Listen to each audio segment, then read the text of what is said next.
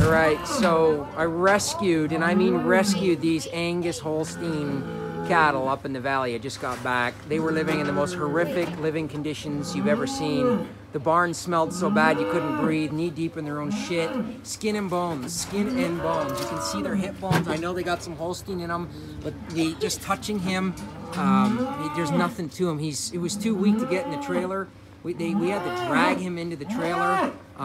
These animals were horribly mistreated and just look terrible, and I'm going to rescue them. I'm going to fix them. There was a heifer there that's pregnant.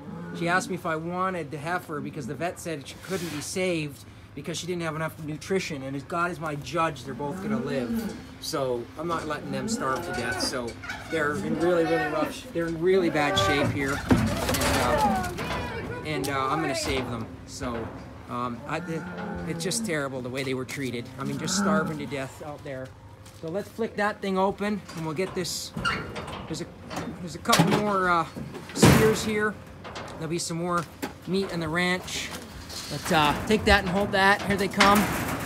So we got a steer here and a pregnant heifer. She's due in June. She's had nothing. They've had nothing to eat for a while.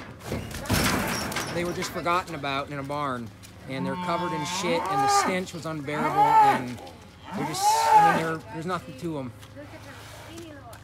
Yeah, well, she's pregnant. She's due in July. The vet said couldn't be saved, probably, because look at, they've had no food.